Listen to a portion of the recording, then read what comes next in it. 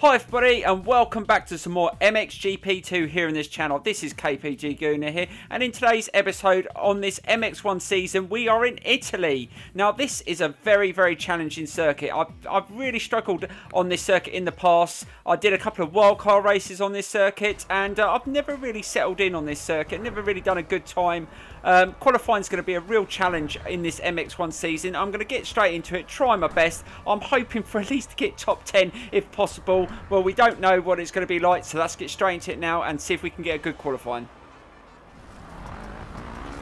Oh my god, this circuit's tough. We've done half of qualifying so far and still haven't managed to get a time that's worthy of even 20 seconds. We seem to be about 4 seconds behind the AI around this circuit. It is so much harder in this MX1 season than it was in the MX2 season, and I just cannot manage it.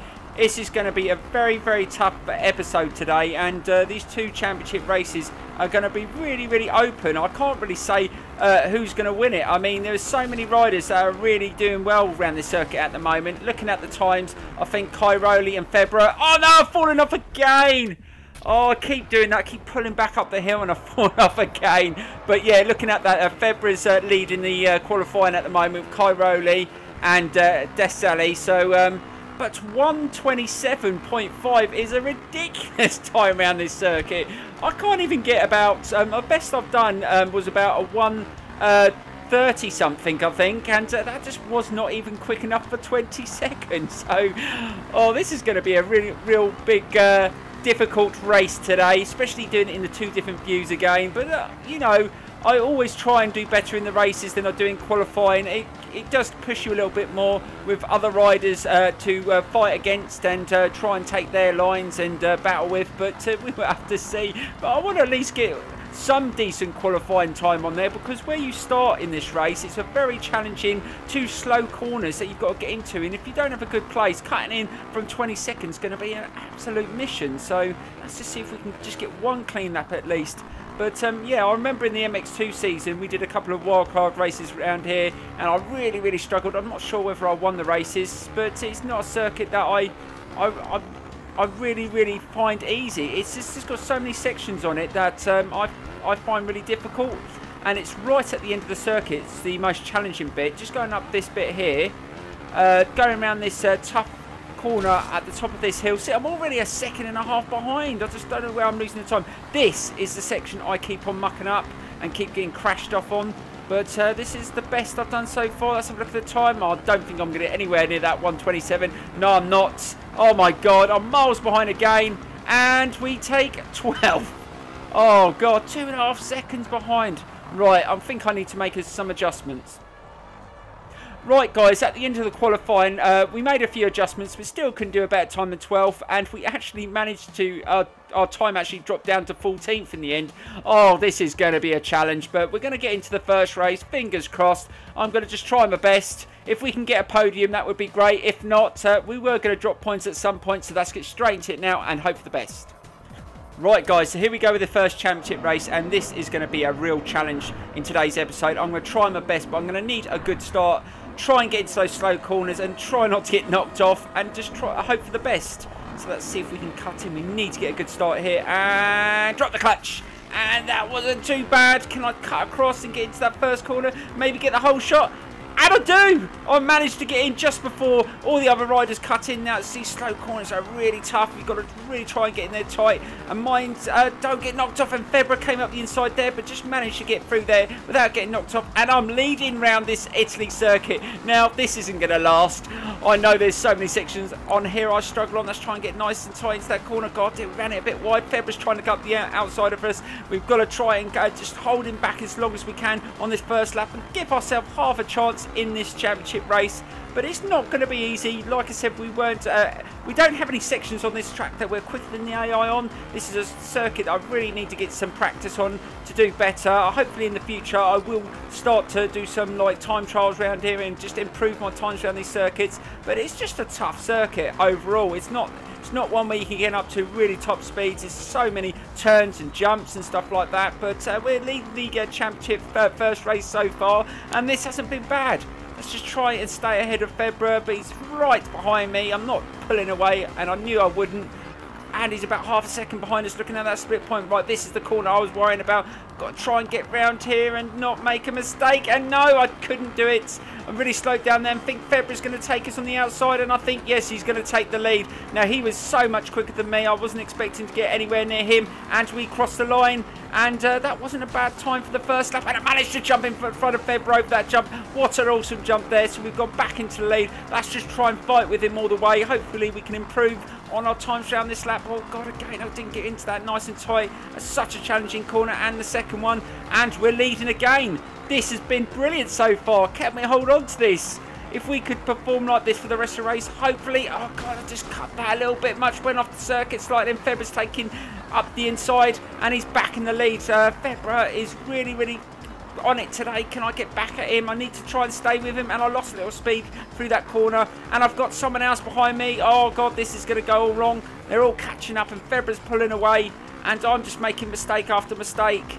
Right, let's just try and go up here, try not to make any mistakes. Keeping his Desali behind us. The back end stepped out there, trying to give it a real tight angle there. Try and get around there. Let's try and go around the outside. Can I catch up with FEBVRE here? Let's try and get in front of him, and hopefully he won't knock us off. Let's just round it. Yes, we get in front of him. Awesome. So we're back into second, but he took me on the outside. Oh, bloody hell. He's doing so well. He's not having none of it. He really wants to get a win. He is so far behind, and I made a mistake.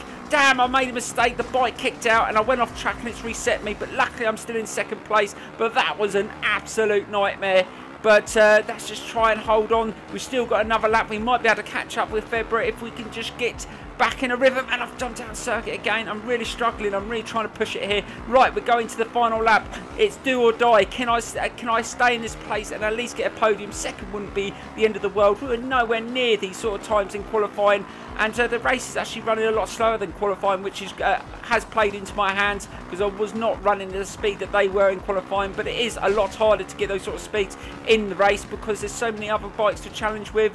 And that's just, oh god, I almost skid around that corner. I'm really trying to push it now to see if I can catch up with FEBVRE. We're not going to get many chances. We've got Ryan Filipotto behind us, and he's about a second and a half behind us. So we are slightly pulling away from the group, which is a good thing. So hopefully I can at least finish in second. But if I get one more chance to take FEBVRE, I'm going to take it. So let's just see if we can catch up with him here.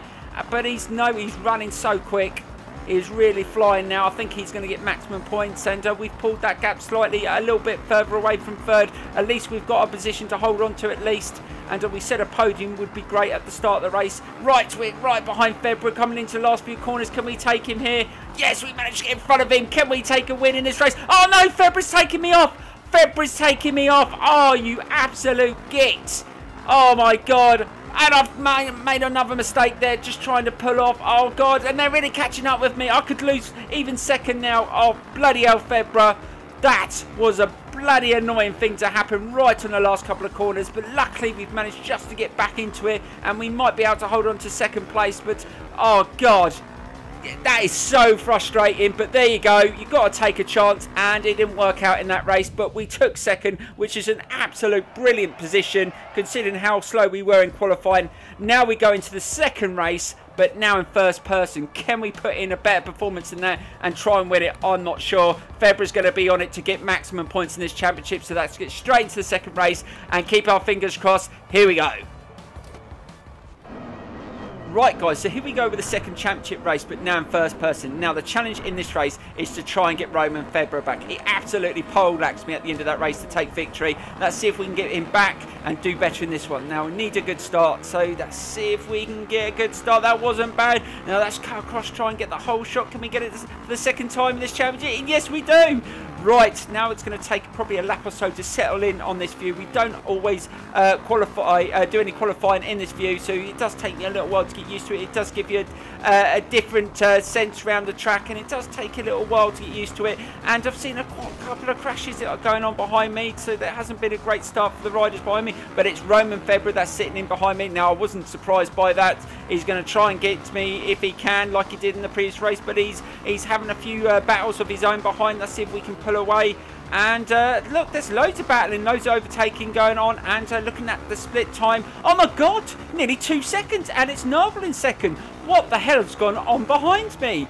there must have been a couple of crashes in the riders behind me, and that slowed down the whole lot of them. And another one, Kai Rowley's had a crash. Oh my god, all the top riders seem to be crashing like anything behind me. But I'm going to take that little bonus that comes my way on this first lap, and if I can get away, maybe I can just have a really decent race and get to maximum points. That would be the plan. Let's just see what the next split time is.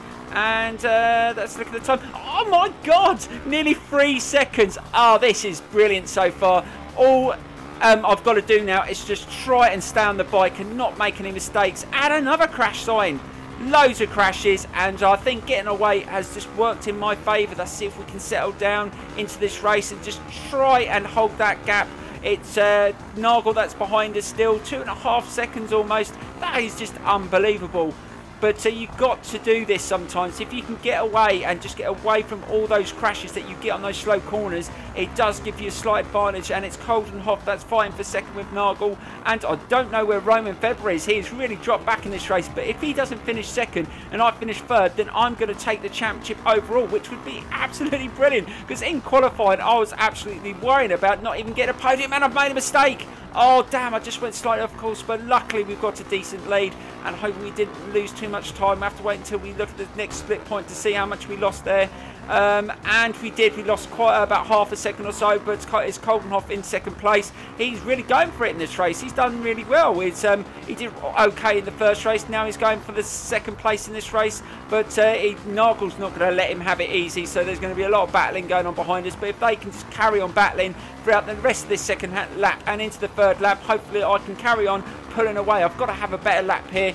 Try not to make any mistakes, and that was slightly better through there. Let's try and keep a nice line, and let's have a look at the split point. Have I pulled away? No, it's not much more than it was than the previous lap. Still about 2.5 seconds, but going into the final lap with 2.5 seconds in our favour is going to be absolutely brilliant, and we can really just take it easy, not go too mad. Let's just get over the finish line, and yes, we're on to the final lap. Right, here we go. Can we do this and take a victory in the MX1 season round, this tough Italy circuit? I wasn't expecting to get any sort of results like this today, and that's really tough corner again. Just try and take it nice and easy. Don't fall off the bike. If I cock it up now, it'd be my own fault. Let's get nice and tight into that corner. Again, that wasn't too bad. And looking at the next split time, and it's still just over 2.5 seconds. That is amazing. That should be enough for us to bring it home and get to maximum points, but let's just try and keep it nice and easy round here. It doesn't take much to make a mistake, and I can see Roman Febvre, so he's back into 4th place. He's got to jump 2 places if he wants to go level on points, if I can get the win, and I've extended it to 3 seconds. Can I hold on to this? There's not much further to go, but there's still a few corners that I really have trouble on, and there's another crash there. Hopefully that's in the group behind, and Nagel's back into second. I'm not sure which one's going to win out there. Is it going to be Coldenhoff or is it going to be Nagel? But both of them are not running for the championship. They're sort of in, I think, 3rd and 6th place or something like that. So that's good for me. So get Roman Febvre out of the way. And look at the gap now. It's over 4 seconds. This has been a brilliant third lap, and we're going to bring the victory home as long as we don't crash now, and we're going to come over the finish line, and this has been brilliant. And there you go, guys, another brilliant win, and we take maximum points and we win the overall championship, I think, because Febvre didn't even finish. He finished 6th. Overall, guys, it's been a good championship today in Italy, and I cannot believe it. I was really worried about that circuit, but we took a maximum points in that last race to bring us the overall championship win. And look at the gap now. We are starting to pull away, but Roman Febvre is back into second ahead of Nagel. This has been brilliant in this episode. I hope you enjoyed it, guys, and I will see you soon for the next round very soon. Thank you so much for watching, and bye-bye.